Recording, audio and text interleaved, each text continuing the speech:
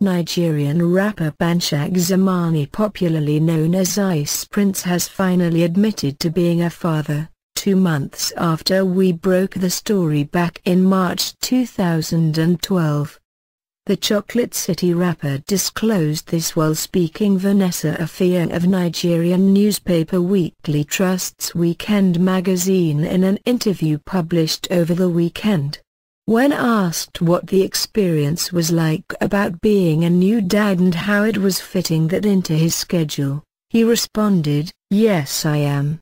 I have a strong team around me and we are able to schedule our events properly. This gives me time to take care of all the things that I need to take care of." On March 1, 2012, 20-year-old former Houdegbe North American University undergraduate Bimbo Babatunde delivered the baby boy, since named Toluwalase, for Ice Prince. The rapper had before now repeatedly denied he's the father of Bimbo's child.